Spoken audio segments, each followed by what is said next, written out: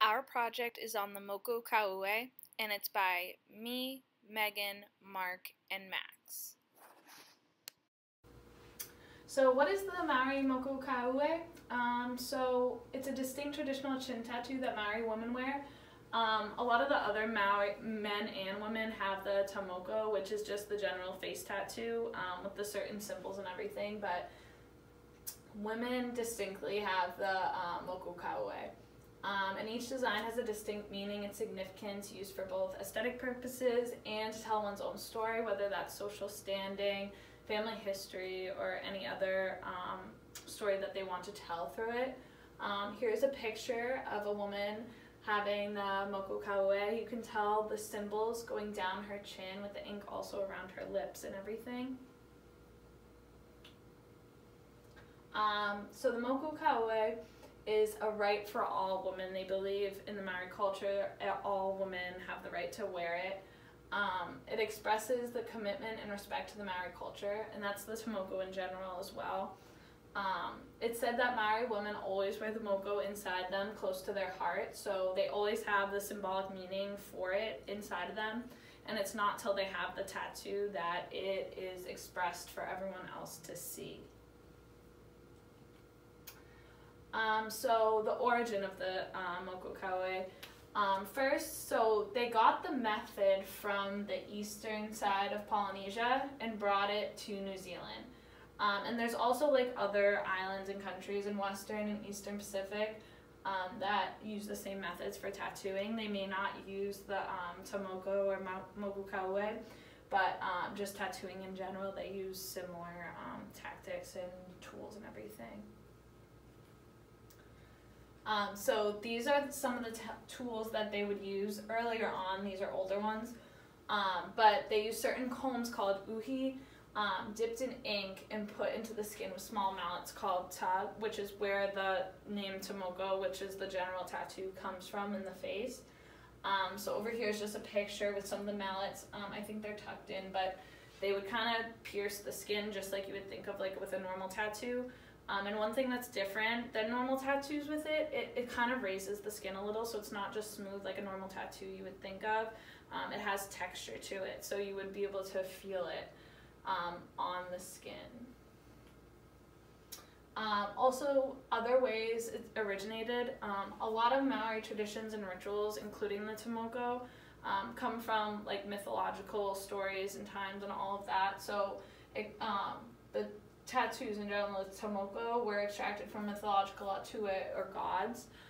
So the name Moko came from Rua Moko, which is the god of earthquakes and volcanoes and seasons. So right here is an image or a drawing depicted of what Rua Moko would look like, with showing all the earthquakes and volcanoes in the background.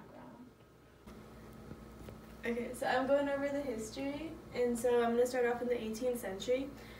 Cook's Forester describes the woman having punctured and blue lips, and then Lahorn describes seeing the woman having 2 small square spots on their lower lip and 2 round spots on the side of their mouths. It was rare during this time to find any of the females having tattoos on their forehead, neck, or buttocks, or underneath their breast or thighs. And in this picture, this is the first visual picture or image that anybody ever saw of female tattoos, and this one woman was found in New Zealand. In the 19th century, Rutherford's account of female Moko explained explained females having a figure tattoo on their chin and also more inside of their mouths. And then they also had 2 candlestick tattoos on the side of their mouths. It was more common during this time period for females to have tattoos similar to males, more on their lower part of their bodies, so like their thighs and their buttocks and everywhere. And then also, as soon as girls hit puberty, they more commonly got tattoos around their lips. This would emphasize their red lips and to grab attentions of males. And then in the 20th century, chisel Moko was practiced with serrated blades. There's very few records of any tattoos that have been that have been received most recently, just because of the combination of artists that they would get their tattoos done from, and then the unnamed tattoos. And then the most modern tattoos are normally copied now. So like in this picture, the one on the right is more is a recent lady who's got a tattoo similar to the ancestor on the left. And so you can see the resemblance on their chin. And then I have a video of a female who most recently, 2016, this video was at least published, and she receives a Maori tattoo in New Zealand, and she's explaining her feelings on it. Why I've gotten it done is to revitalise our taonga, especially within our whānau, and to reclaim our taonga, which has been lost for generations, and that was the two reasons that motivated me to get it done. Tau.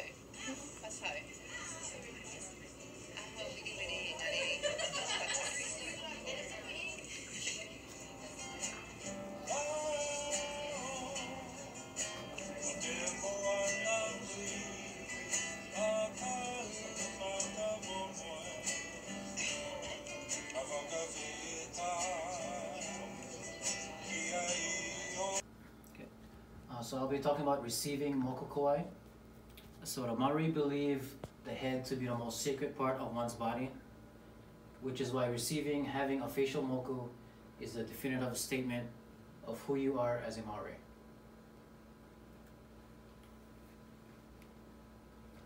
So receiving moku is a sacred experience. For those involved in the process, eating with their hands or talking to anyone not receiving the moku is forbidden. Crying out in pain was considered a weakness, and withstanding the pain is important in terms of pride for Maori. Other regulations that govern the experience include abstaining from sex and avoiding consuming solid foods. Family members are usually in attendance to witness a special moment, with music, singing, and chanting being performed to help soothe the pain. So this is Pip Hartley, and she is performing tamoku using uhi, or chisels, which is a traditional tool for engraving tamoku. She also states that she prefers to draw straight onto the person because it's an exchange of energy, working with the contours of their body and translating their story and genealogy. And for a lot of people, it's a transformative experience. So this is life coach Sally Anderson with her husband Roger Tatai, and she received her Moko Kauae from Moku specialist Inia Taylor. So Sally Anderson says her Moku represents her work as a healer and what she has been through, which included a gang rape by the Mongol mob in the 1980s. So Inia Taylor actually turned Sally down twice before he met with Roger Tatai and the rest of their family, in which they pleaded their case for Sally Anderson. They traveled from Panguru and stated that there was precedents of iwi and hapu, or tribes, gifting the Moko Kauae to Pakeha, white descent New Zealanders, and who believed they were worthy and that their elders had given them their blessings. Inia Taylor actually steered clear of using traditional patterns and used a tattoo gun instead of the traditional tools that he would normally use, and feels that many artists would have done the same in that exact circumstance. So these are Moku specialists with differing views.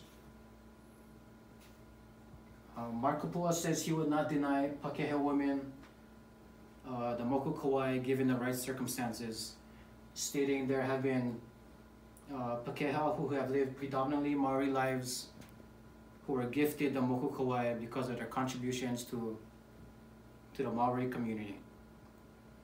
Nahina Hoha'ia believes fellow Moku specialists should not gift should not give the Moko Kauae to non-Maori, stating not to defile our taonga, cultural property, by giving our birthright to Pakeha. Tania Cotter on the left, who has had her moku for 10 years, believe Maori taonga should be shared.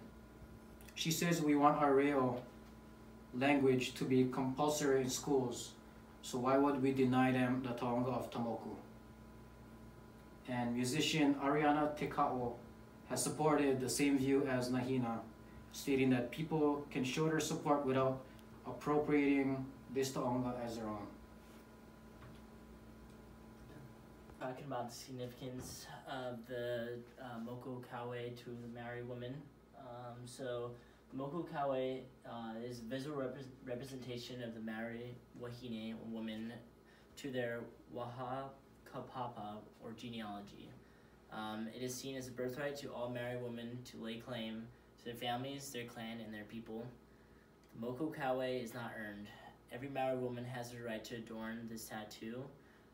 However, this only applies to people of Maori descent. So as Mark previously talked about, people like foreigners or of different descent will try and claim this tattoo, and that's just not seen as respectful, and it's just like a total disregard of their culture, because the Maori women hold the Moko Kauae like it's very deep and respectful and prestigious tattoo to wear. So here's some examples of it.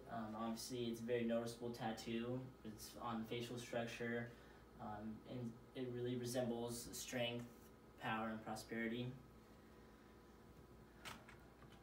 So the importance of understanding the Moko Kauae. Previously, the Moko Kauae was believed to be associated with gangs and had negative connotations surrounding these tattoos.